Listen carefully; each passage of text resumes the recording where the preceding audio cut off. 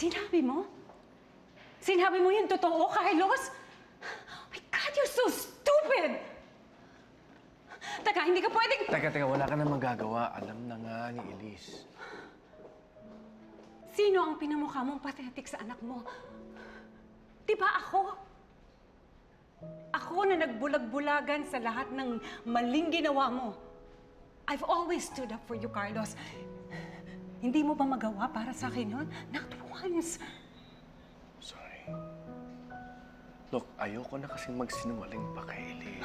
Sana sinabi mo sa akin na ayaw mo na magsinungaling kay Elize. Sana hiningi mo yung opinion ko bilang ako naman ang tumayong ina ni Elize for so many years. Ano na mukha ipaharap mo sa akin? Just sa batang yan, sino na ako? Sino na ako ngayon sa kanya, Carlos? Lay, sorry, pero wala namang magbabago eh. Mami ka pa rin ni Elize. Hindi na. Sa tingin mo ba kikilalanin akong mami ni Elize? Ngayon pa? My God, Carlos, for the nth time, I trusted you that you would choose me over someone na gustong sumira sa pamilya natin pero hindi mo ginawa. Sa halip ang ginawa mo, binigay mo kay Ellen yung susi para pumasok at manakaw sa akin ang tanging pinahahawakan ko. Mula noon hanggang ngayon, sinisira mo yung pamilya natin. Ako naman, para akong tanga, pilit kong binubuo. I've had it, Carlos. Pagod na ako. P.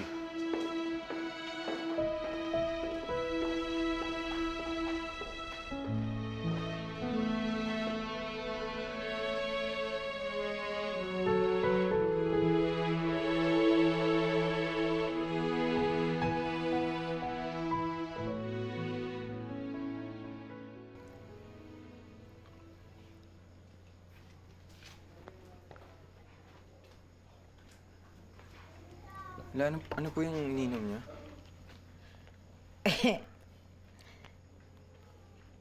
Sinumpong yata ako ng high blood ko eh.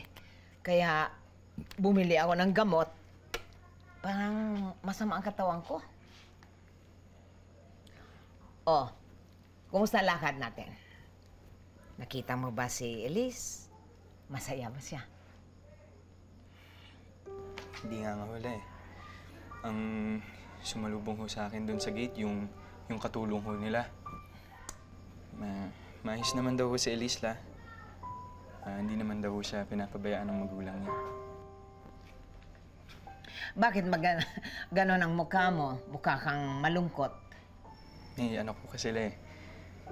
Pauwi ho ako, may nakasabay ho ako sa jeep. Mag-ina ho eh. Wala lang, nainggit lang ho ako. Bakit ka mainggit? May lola ka naman. Pwede pa nga nanay eh. Opo, alam ko naman po yan. Na may lola na nga ho ako. may nanay pa ho ako. Kaya lang wala, may hinahanap pa rin ho ako eh. Hindi ho ako mabubuo siguro kung wala ho akong tunay na nanay at tatay. Kung hindi siguro nila ako pinabayaan, hindi ho ako ganito.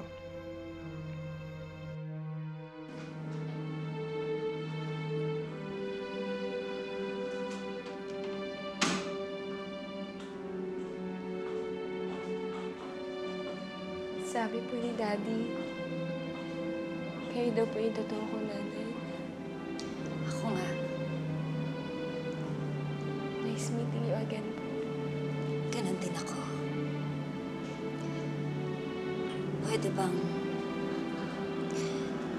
Pwede ko bang magawa ang isang bagay na matagal ko na gustong gawin? Pwede bang mayakap kita, anak?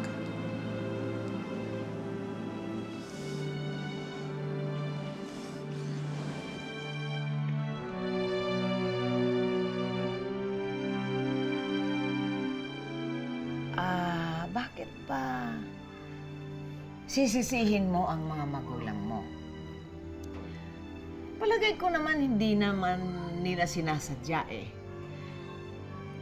Yung mahiwalay ka, nawala ka sa kanila, wala naman siguro mga magulang na basta ganon, kinalimutan ka na lang, hindi ka hinanap. Naniniwala akong ganon. Hahanapin at hahanapin. May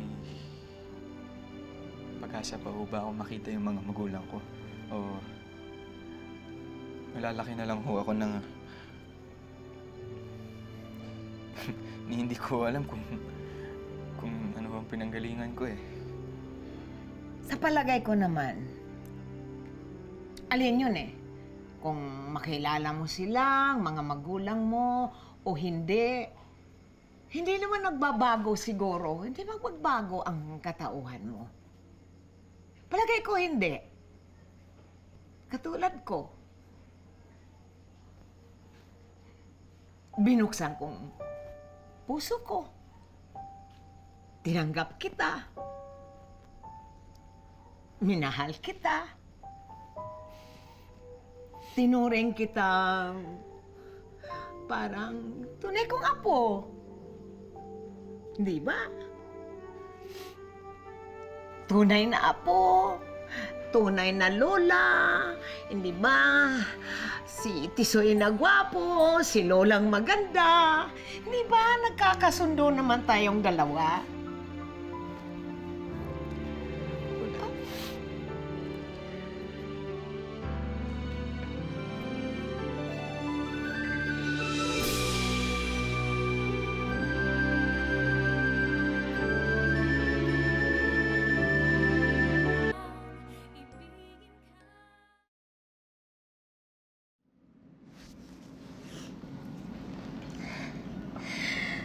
Sa wakas, tagal-tagal ko nang gustong mayakap ka. At ngayon, nangyari na nga, niyakap na kita. Ang saya-saya ko dahil na nangyari na ito. Pero, may takot din yung saya ko dahil nalaman ko kung bakit ka nandito. Ooperahan na nga po ako bukas. Hindi ko po alam kung ano mangyayari sa akin pagkatapos. Anak, makakaligtas ka. Sigurado ako.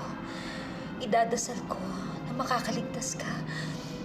Kasi hindi naman tayo magkakakilala ngayon kung mawawala ka ulit sa akin, hindi ba? Pero hindi, ayokong isipin yon. Basta ang alam ko, makakaligtas ka, anak.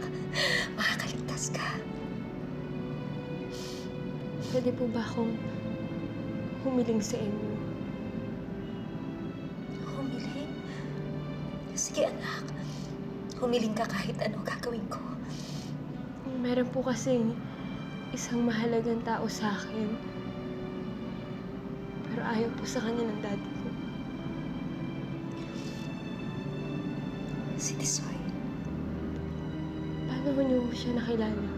Anak, sa tingin mo, hindi ako gumagawa ng paraan para makilala ka at ang mga tao sa paligid mo, kahit na hindi mo pa alam na ako ang tunay mong ina. Kung ganun po pala, hindi na ako mahihirapan. Mahihirapan na ano? Ay ibilin si Tisoy sa inyo kung sakaling may masamang mangyari sa akin pagkatapos akong operahan. Naku, Candice. He betrayed me again. Pinagmukha niya akong tanga. Tsaka kawawa. Huwag kang mag-self-pity dyan, Leila. Ano ka ba? As if naman si Elize ang tunay nilang anak. Eh, hindi naman eh. So, hindi ikaw ang totoong stupid, kundi sila. Pero ngayon, dahil hindi nga alam ni Ellen ang totoo, ang feeling niya na isahan niya ako. Who cares kung iniisip niya yon? Ang importante, meron kang alam na hindi nila alam. At yon ay ang tungkol sa tunay na anak nila. Talaga, hindi nila malalaman ang tungkol kay Tisoy. Magunaw man ang mundo, Candice, I will never divulge to these maggots ang totoo. Bakit ba iniisip mo na may masamang mangyayari sa'yo? Sa tingin mo, papayag ako? O ang daddy mo? Hindi naman natin hawak yung buhay natin.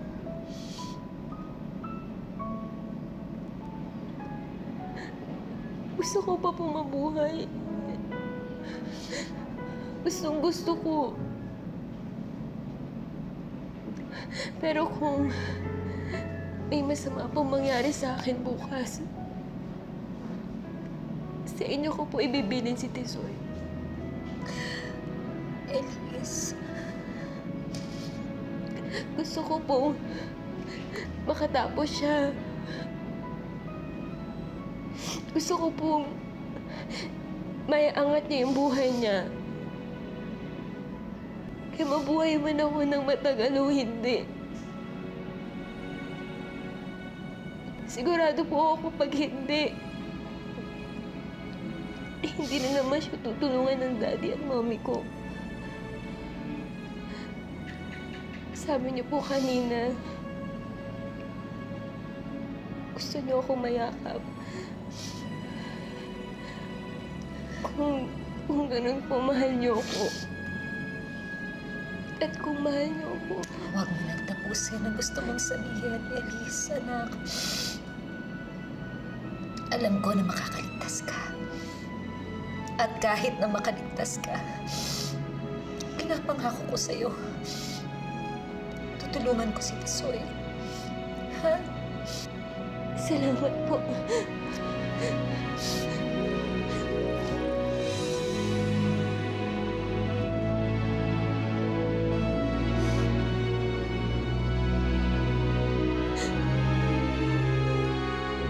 Anong napag-usapan niyo ni Elize? Sa amin na lang yon, Carlos. Huwag ka mag-alala. Kahit na gustong-gusto ko, alam kong hindi kita pwedeng siraan sa anak natin. Kaya wala akong sinabing masama tungkol sa inyong dalawa ni Leila. Lalo na't hindi naman siya nagtanong kung paano siya nawala sa akin. Dapat lang. May mga bagay na nangyari dati na hindi na dapat malaman ni Elize. Ngayon, nagkasundo na tayo sa mga bagay na to. Gusto kong siguraduhin na hindi mapapahamak ang anak ko sa operasyon niya bukas. Tatawagan ko si Henry. Sasabihin ko sa kanya mga nangyari. Sasabihin ko rin sa kanya na hindi ako uuwi dahil gusto kong bantayan si Elize. Inaalagaan ko na si Elize. Hindi ko pababayaan ang anak ko. Dalawa tayong magbabantay kay Elize sa ayaw at sa gusto mo.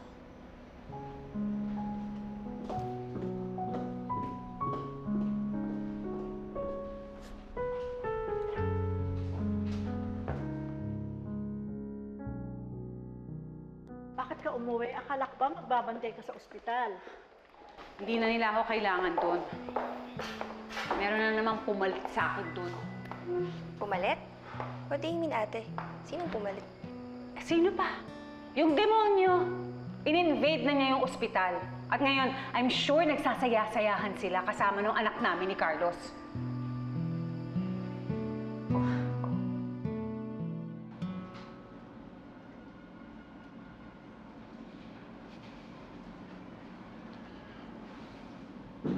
Helen, Henry, mabuti at dumating na kayo.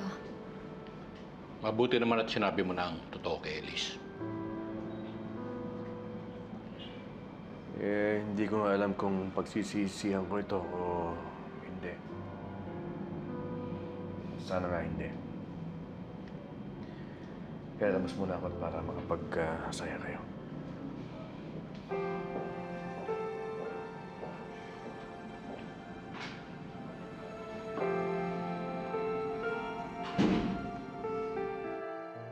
Five times 5 is equal to... Concentrate. Tisoy, hindi mo pwedeng hindi masaulo yung multiplication table. Sigurado ako, marami silang mga math solving sa test na yun. Hayaan niyo, ma'am. Yun ho yung pagtutuunan ko ng pansin sa Sabado tsaka po Linggo. Kakabisahin ko po yung multiplication table, ma'am. Pati na rin yung division. Yung addition, okay lang eh, kasi kaya mo yun eh. Madali lang para sa'yo yun. Pero yung multiplication at yung division, kailangan pag-aralan mo yung dalawang yun dahil yun ang mahirap. Naiintindihan mo? Apo. Tapos pumunta ka saan sa Linggo. Bibigyan kita ng quiz. Ma'am, pwede na po ba akong umuwi? babalik na lang ho ako mamayang hapon dito sa school pagkatapos po ng panghapong klase para maglinis. Sige na. Sige, umuwi ka na. Salamat. Mag-ingat ka.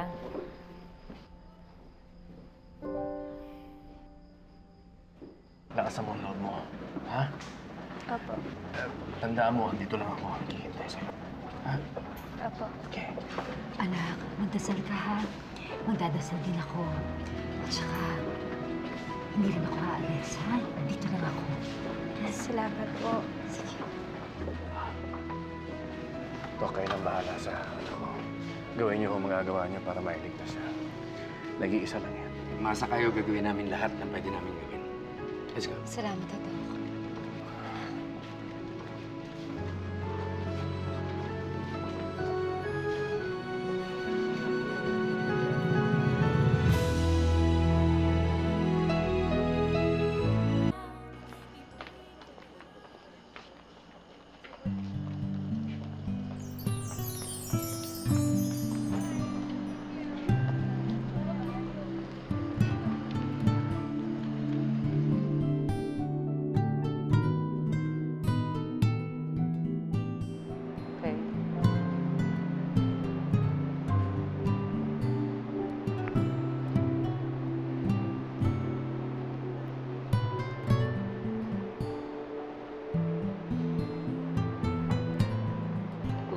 Please.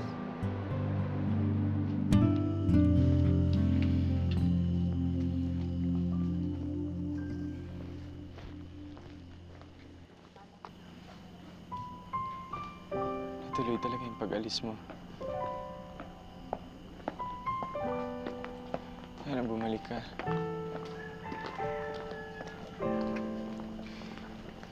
Sana balikan mo ako.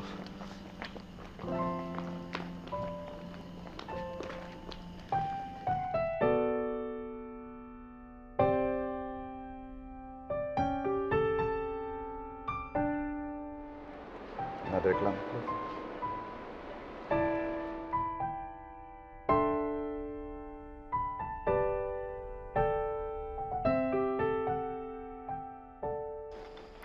Leila, anak, minom ka muna ng juice. Hindi pa tumatawag si Carlos eh. Ano na kaya nangyari dun sa operasyon ni Elize? Bakit hindi ikaw ang magtanong?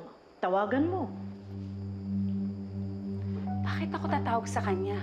Eh, galit ako sa kanya. Yan, yung pride na yan. Pwede ba babaan mo yung pride mo? Alisin mo ka kaya para mas magaan ang buhay mo.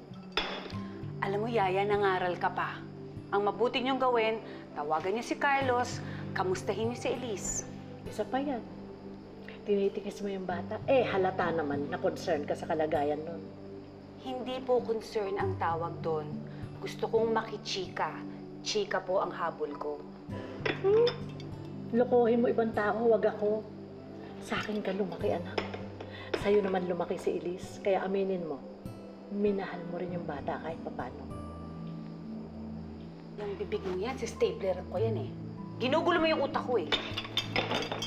Inumin mo yung juice mo.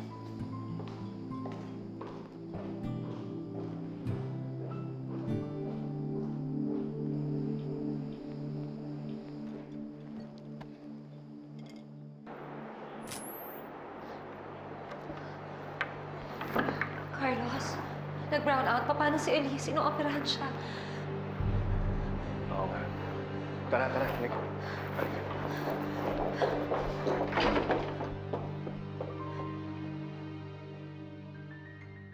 Six times 4 equals 24. Correct. 6 times 8 equals 48. Galing talaga ni Baby Tisoy. 5 times 3. 5 times 3. Tagal ah. 5 times 3 equals... Elize? Elize?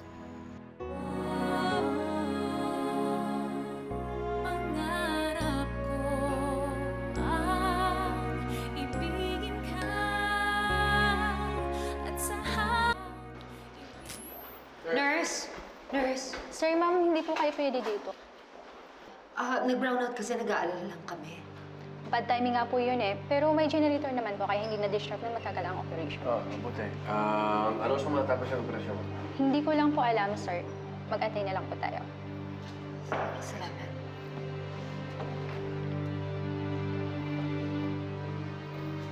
Anong Elize? 5 times 3, Elize? Itisoy, hindi naman si Elize yan eh. Uy, baby! Nangingiti-ngiti mo dyan. Sino ka-text mo? Ikaw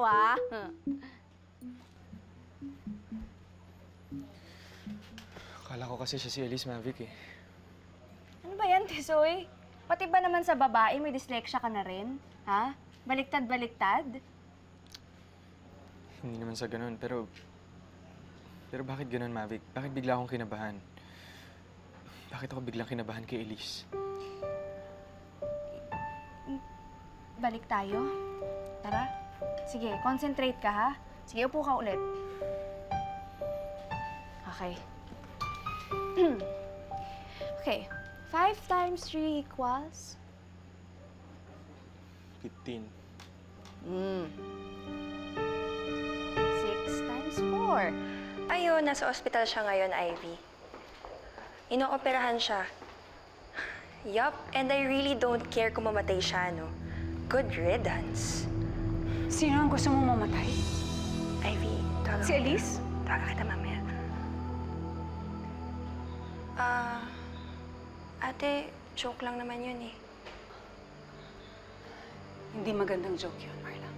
Why the sudden concern, ate? Hindi mo naman siya tunay na... Shut up! Just shut up! Lahat kayo pinamumukha niya sa akin na hindi ko siya tunay na ano. Pero bakit ganon? Kahit hindi ko siya tunay na anak, nag-aalala pa rin ako sa kanya. Kinakabahan ako. At galit na galit ako kay Ellen at kay Carlos kasi sinabi nila kay Elize na totoo. Bakit ganon? Mukha sila. Yan na kayo lahat! Ate, sorry.